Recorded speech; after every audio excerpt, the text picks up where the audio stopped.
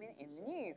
And joining me now to discuss everything from standing with Hillary to that pesky little wage gap, we have on set with me Liz Plank, the executive social editor at Mike, Collier Meyerson, a reporter at Fusion, Kathleen Harris, the head of content for Levo League, and joining us via webcam is Sabrina Schaefer, executive director of the Independent Women's Forum. So welcome everyone, good to see you. And let's just get right to it because spring has sprung, the birds are chirping, the sun is shining, and women are still being paid less than men.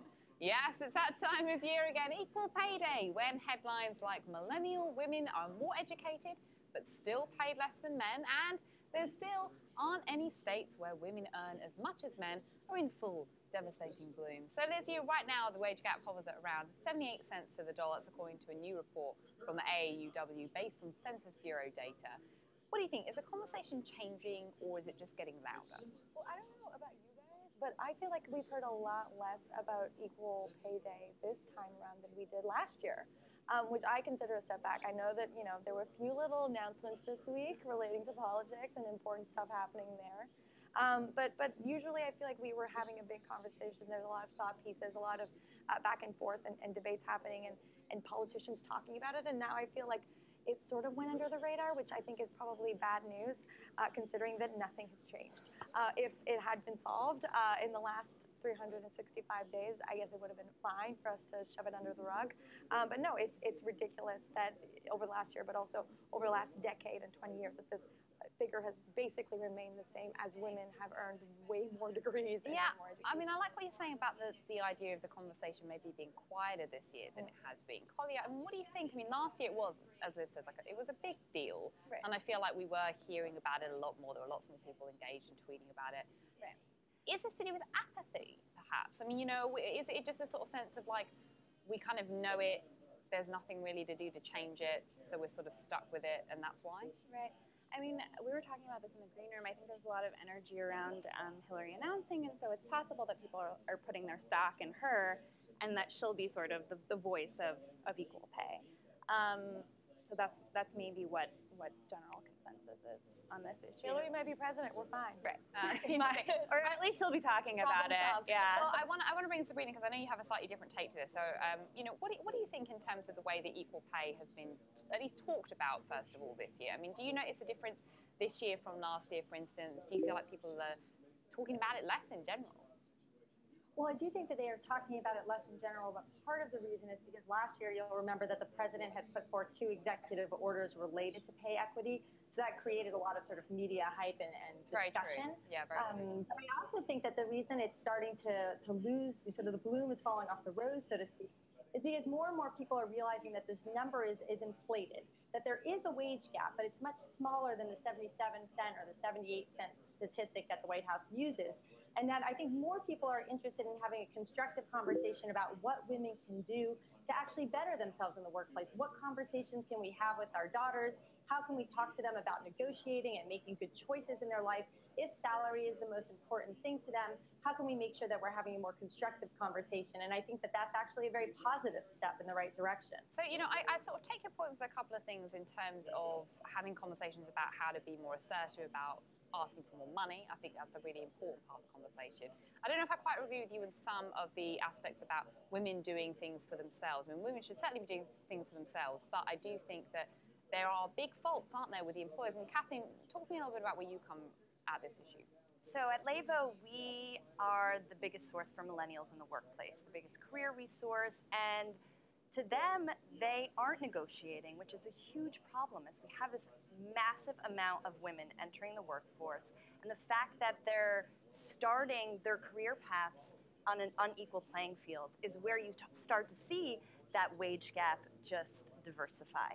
And I don't think that the conversation is more quiet this year. I think it's just been a longer going conversation. I think it didn't with Obama raising the issue last year. It really culminated on equal pay day, and a lot of people were talking about it on today. What we've seen is that people have been talking about it all year long. I mean, we had Betty Liu tell us from Bloomberg a story about how the biggest mistake she ever made, someone told her, was that she didn't negotiate for her first job offer. She took it on the spot.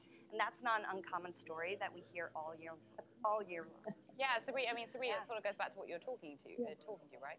Right. Right, no, absolutely. I remember, asking my brother once, we were raised in the same exact environment, told we can do whatever we want, and I asked him about negotiating, and he said, of course, every job I had, and I kind of laughed because I remember taking my first job for some kittens and not even asking for anything. And I think women do have sort of that reluctance to have any kind of conflict, and we go into different fields, and this is very important, and this is where I think there can be some agreement. The reality is that men and women are different. We have different preferences and aptitudes and strengths, and that's a wonderful thing. It makes our society stronger. We have to make sure that our quest for equality doesn't turn into one for parity, that we have to realize that men and women are going to do different things. Men often do different kinds of work where they're by themselves for longer hours. Women want more flexibility. These have trade-offs in the marketplace, and that's something that we want to make sure we don't discourage. Okay, Collier, what do you think about this? Well, Anne Friedman, a writer, came out with a piece this week in New York Magazine saying that we should actually try to take the responsibility. I mean, I'm all for women doing it for themselves. I think we all are.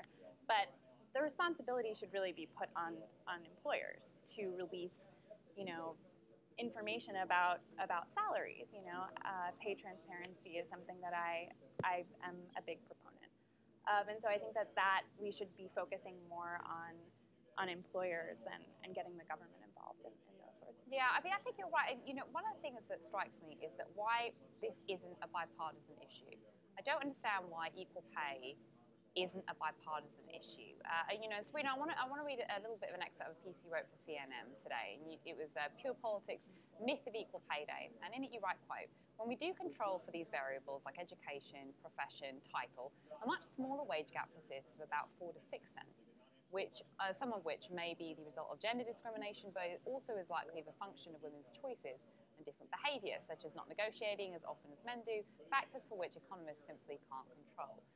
So I grant you that I think that what it sounds like, and you have to correct me if I'm wrong, but it sounds like that you are not talking about the fact that a pay gap doesn't exist. You can see that it does, but it comes down to methodology. But then I feel like this comes both ways, because I've got a map here. This is from State of Women in the States. And if you look at something like West Virginia, for example, it's ranked 51st out of all of the states on employment and earnings when it comes to pay equity. And there, women are more likely to earn 65 cents, so far less than the 78 cents from the Census Bureau data. So, I grant you, I think that there are differences across the country when it comes to geography, when it comes to the type of type of industry that women want to get into. But why do you think that this continues to not be an issue that should be one, and can be one, that is bipartisan? Well, I think one of the things is that I'm not sure we're clear on what we're talking about here. I mean, the Bureau of Labor Statistics, the 77 cent or 78 cent statistic, is a comparison of averages. It's full-time working women to full-time working men. So if you look at a state like West Virginia, I have to guess, and I am sort of making an assumption here, that a large percentage of the men there may be in industries like coal or other parts of the energy industry, which are more dangerous, dirtier jobs that women simply aren't doing. And that's not necessarily a bad thing. We don't necessarily need to have women doing everything at 50% of what men are doing. But I think we have to be a little bit more honest about why there is this discrepancy. Okay, so Kathleen, when you look at the jobs that have the largest wage gap, physician is number 2, financial planner is in the top 5. 3 of the top 5 jobs with the largest wage gap happen to be financial jobs and on Wall Street. So these aren't jobs that, a physician, you're a doctor, and I feel like there is implicit gender bias that's happening. There's studies that show a woman and a man have the same exact resume, they're presented with 2 resumes, and John gets the job instead of Jane. And it has nothing to do with their qualifications, meeting the person. It has to do with implicit gender bias. And we have to look at the way that society rewards different jobs. I mean, why? I was a lifeguard for 5 years. The amount of responsibility and skill that I had to have to do that job, I was paid less for the city of Montreal, which is a government job, than a garbage collector. Yeah. And lifeguards are very female dominated. And so you could argue that coal mining or working in a factory should be paid more than daycare workers or teachers. But I actually think that raising the next generation of human beings should actually be paid more. I think that's a really good point. Sabrina, I want to let you answer. Right. So it's not about Oh, I'm women's sorry. choices. It's about the way that the market rewards different kinds of jobs and rewards jobs that are more heavily male dominated more than jobs that are female. Starting salary for a teacher in New York City is $45,000, as compared to a dude going to be a doctor who gets paid $1 billion. You know, I think that's an interesting thing as well, because then we're talking about the inherent bias in jobs as well. Sabrina, yeah, go for it. Yeah, I was going to say, first of all, those are two very different kind of jobs, require different kind of skill sets. But if you do look at physicians, for instance, I think this is actually quite interesting, because I worry that we keep moving the goalposts. So we see that there are actually more women graduating medical school than men these days, but women are choosing to go into different specialties. So we do see that more women are choosing to go into pediatrics and psychiatry, while more men are choosing to go into surgery.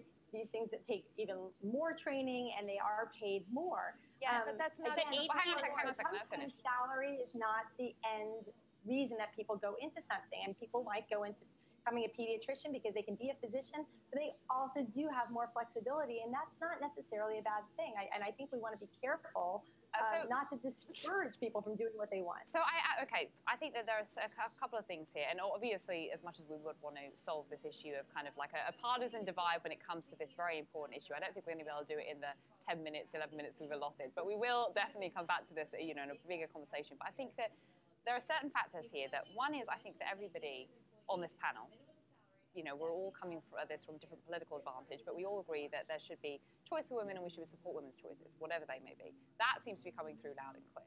It also seems to be loud and clear that we all understand and are aware that there are differences in methodology when it comes to calculating the actual wage gap. With some industries, it's going to be more. Depending on where you are in the country, it's also going to be more. I think that what I'm trying to get at, though, is this fundamental issue, this sort of more esoteric issue of why we can't all, across the aisle, across the political divide, come at this from a vantage that is all men and all women for the same jobs should be paid equally. We want that for our children. This, to me, seems to be should be the starting point of a conversation, and then we can talk about the minutiae. But then when you don't have that kind of consensus at the beginning, it feels like then nothing will ever be done, and then this gap is going to grow marginally smaller every single year, and then we have the same hashed conversations that we've been having, which I don't think any of us want, right? Right. I mean, how do we get to a solution if we don't recognize the problem, or we don't all agree that the problem exists? And what, to me, the most frustrating part of this debate is the fact that it's not a bipartisan issue, and is the fact that actually, if you look at young women, even though there is a wage gap with millennial women, it's very, very, very small if you look at unmarried, childless young women. And if what happens essentially is that the wage gap between mothers and non-mothers is actually larger than the wage gap between women and men. There is a profound discrimination of mothers in the workplace, and conservatives and Republicans and people who say that they're pro-family should be concerned with the wage gap, even more than Democrats. If they want people to keep having babies and for us to keep having vibrant families, they need to talk about what men are doing. Actually, why don't men want flexible? Well, let's Sabrina, I feel terrible because I don't want you to be kind of like the token conservative here. You're absolutely not that. I'm not attacking Sabrina. I'm sorry. I hope it doesn't come off as a personal attack. I don't understand why we're not on board with this idea. Okay, so yeah, go on that idea then, Sabrina. Attack that part. Yeah. No, Elizabeth makes a really important point, and I think it's relevant to point out this difference between unmarried women and married women with children.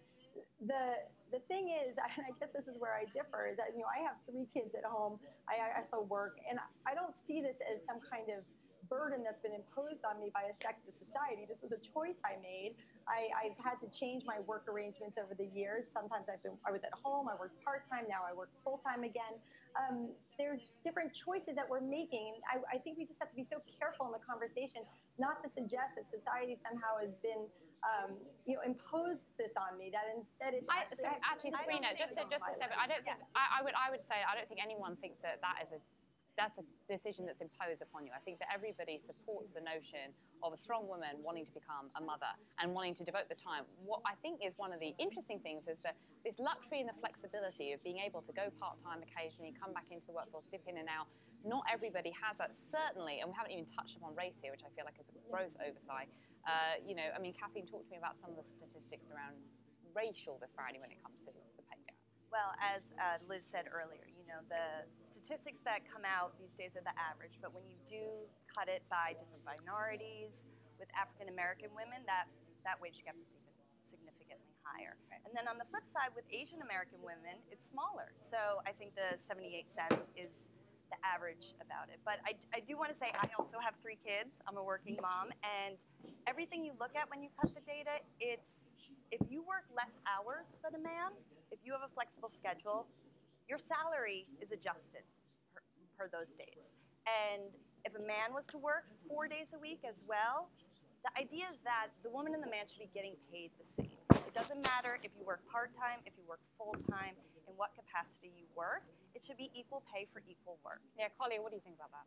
Yeah, I mean, plus one. Yeah.